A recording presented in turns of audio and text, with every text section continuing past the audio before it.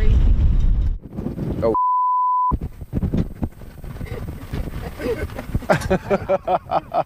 It may be understandable why those were the words that came to Buckhart's mind Wednesday morning. And all of a sudden, something hits the house and just basically jars the whole house. And at that point, I knew something was up.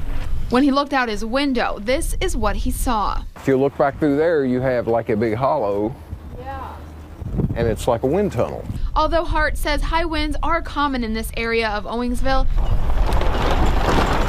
he says they're not typically this powerful. Generally, you don't lose buildings and so forth. Now, if this destroyed barn wasn't bad enough, one of these beams from the barn, and you can see just how big it is, actually went inside Buckhart's home. Come on in.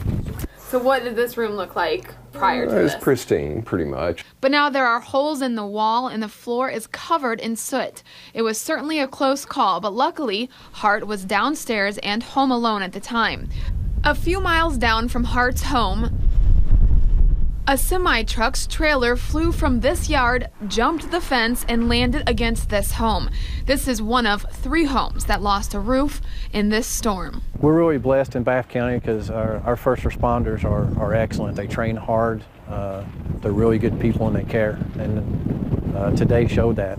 In Bath County, So no one was hurt, no casualties, it's all good. Monique Blair, WKYT.